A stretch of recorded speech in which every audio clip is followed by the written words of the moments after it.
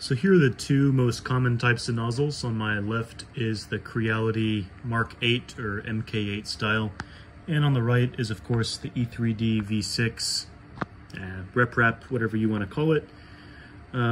They both use M6 thread, so you'll find that you can screw one into the other, but the one on the right of course has a longer threaded section. I wanted a 0.5 millimeter size. I wanted a abrasive compatible nozzle, so in other words hardened steel, and I really wanted the CHT type, internal splitter there. Problem was that only existed for these V6 style nozzles at the time of this filming.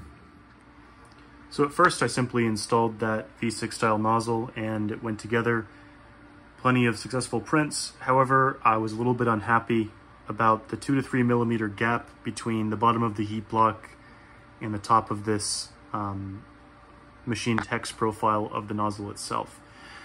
Being a hardened steel nozzle, I thought there's already sort of a conductivity challenge, so I got a very thin jam nut.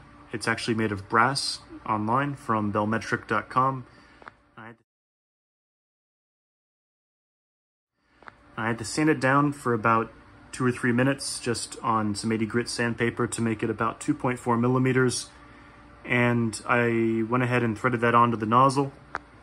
I hot tightened the nozzle in. The nut could still be spun each way about half a turn.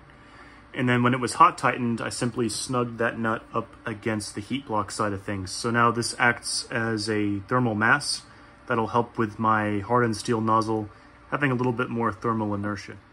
And on the heat sock, all I did was, I don't know if you can see it, but I just used some side cutters to simply put a chamfer on the inside of that there. And this goes on with no problems now, or at least I'm content with it. It fits over just fine.